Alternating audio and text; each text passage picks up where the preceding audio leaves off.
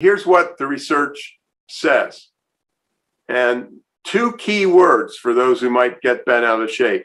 On average, on average, on average, women are better leaders. On average, women are better salespeople. On average, women are better negotiators. On average, women are better investors. And if that's not enough for you, then you have the other half of the coin, is that women buy everything. She is your customer. She buys 80% of all the consumer goods.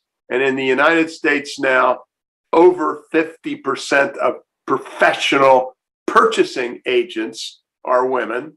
So she is as likely to sign the RFP for the 5-year, $5 billion IS project as she is to pick the location of the family vacation.